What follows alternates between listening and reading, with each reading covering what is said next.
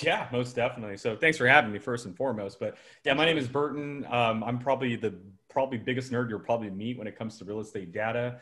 For the last 8 years, that's all I've been focusing in on is how do we collect this data that's scattered everywhere? And most of you guys probably are very aware of that, but put it into our system, not just to show you the data all in one place, but how you can manipulate that data. And that's the most important thing to me is this is a very competitive market, and I think we need to start utilizing technology in our favor, right? We've watched enough sci-fi movies. If you don't use technology into your own favor, they're going to turn into Terminators and come after us one day, you know? So the idea today is I'm going to show you and James how to manipulate this data to find leads that you guys have never even seen before or heard before. So thank you again for the time and opportunity here today. No problem. And if you don't mind, brother, I am just going to, as you talk, I want to just grill you with as many questions that pop into my mind, because I feel like these are questions that my folks are going to have.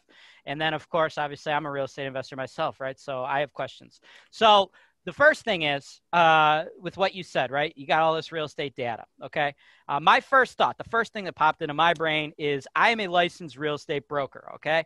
I'm out in Cleveland. And the thing with licensed real estate brokers, it's a very scattered data-driven business, right? Like what I mean by that, folks, is there's this thing called the MLS, right? That's where all the son bitches get together. We sell these motherfuckers to you guys, right? That's where we sell these properties. But here's the thing. There's no national MLS.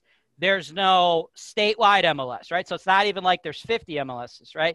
They just broke up into these crazy little regions. Like, so my MLS that I am a member of, right? We have like 6,000 realtors, and that's where all the properties in the greater Cleveland area are bought and sold, right? But that's the only MLS that I am a member of, right? So like, if I decided I want to expand and I want to start doing properties in Birmingham, Alabama, or Kansas City, Missouri, I'm shit out of luck when it comes to my MLS.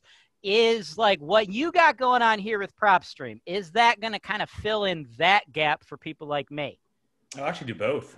So if you did step out of your market where you don't have access to the MLS, we can definitely help you with that. Because we have about 780 plus MLS boards under our umbrella, you're going to be able to use our MLS data to find on off market properties, or to even use that MLS data to run your comps. Now, as for your area, you mentioned you did have access to your MLS.